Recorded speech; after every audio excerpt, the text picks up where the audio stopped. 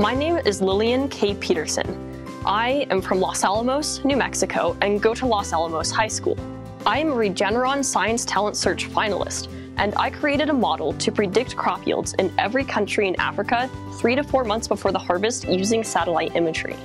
9 years ago, my family adopted 3 kids. All of my younger siblings faced food insecurity in their childhood and struggled with developmental delays.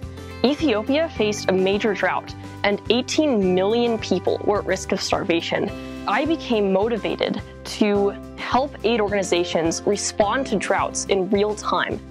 When STS was first postponed in March, I was obviously very disappointed that I was not going to be able to go to DC and to meet my fellow finalists, but I feel like during this week, I am able to connect with my fellow finalists, and I'm having a really fun time doing virtual escape rooms and dance parties.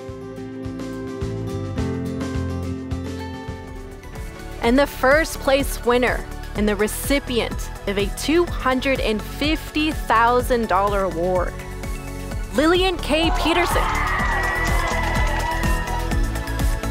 I can't believe what just happened, that I just won first place at the world's most prestigious and oldest science fair. I would advise any young student interested in science to learn computer programming. It opens the doors to anyone so that they can participate in real science at a young age.